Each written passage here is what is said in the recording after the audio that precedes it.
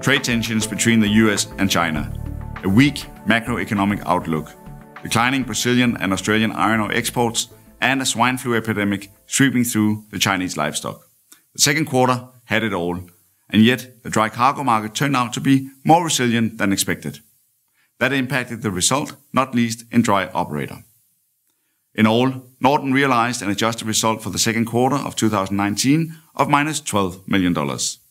This corresponds to an EBIT of $1 million. The result is impacted by one-off financial expenses of $1 million in connection with obtaining a new and improved loan facility. Furthermore, we have agreed prepayment of hire on some TC contracts, and while both initiatives are impacting the results negatively in the second quarter, they will generate a positive effect in the coming quarters. Our financial position remains solid. At the end of the second quarter, NORDEN's available liquidity amounted to more than $350 million, with around $190 million in cash, supplemented by $160 million in undrawn credit facilities. Turning to our business units, Dry Operator ended the quarter on what turned out to be the wrong foot.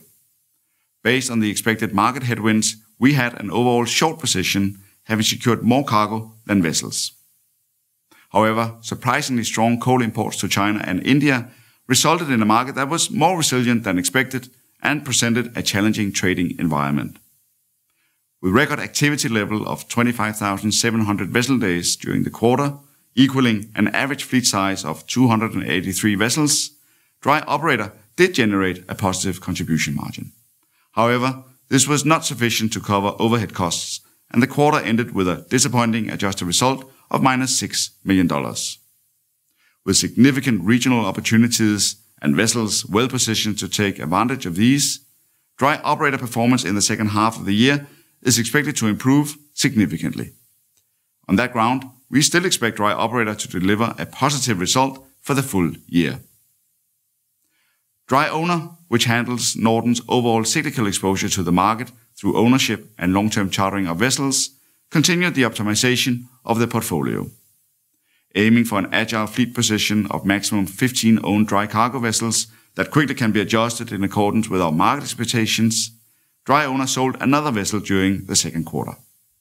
With the sale, the owned fleet is now down to 13.5 active vessels and 2 new buildings scheduled for delivery in 2020. In addition to the owned fleet, Dry Owner also handles our portfolio of 38 long-term chartered vessels with significant optionality. From second half 2019 onwards, 34,000 optional vessel days are at our disposal, representing a significant upside potential. In the second quarter, rates did improve compared to the beginning of the year.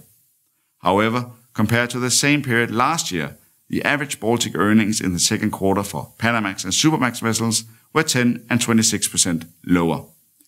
With usual high coverage, Dry Owner was well protected from the market, and on a year-to-date basis, the coverage has been attractive. Nevertheless, the adjusted result for the quarter amounted to minus $2 million, including a negative one-off impact from loan refinancing and agreement to prepay hire on some TC contracts. In tankers, spot rates declined due to seasonal weak demand. But at the same time, period time charter rates improved based on expected stronger demand ahead of the IMO 2020 sulfur regulations.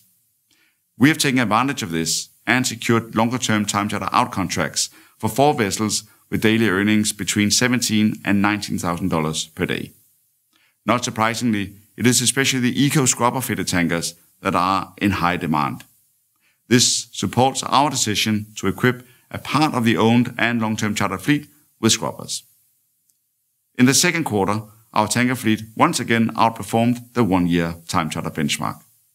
The handysize fleet with average daily earnings of around $11,700 and the MR tankers with average earnings of around $13,100. The earnings represent a daily premium of nearly $400 per vessel. Despite the performance, the adjusted result for tankers was minus $3 million.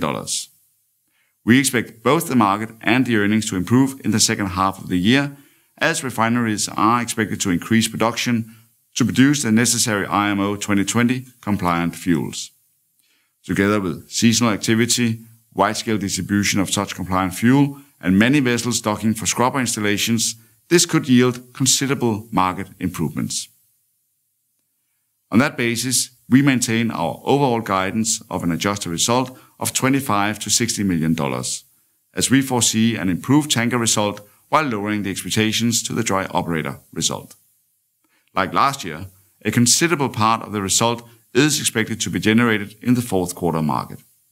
This year, however, with the majority of the world fleet changing to low sulfur fuel, that market will be more unpredictable than usual. With careful planning and good execution, we are, however, ready to make the most out of this.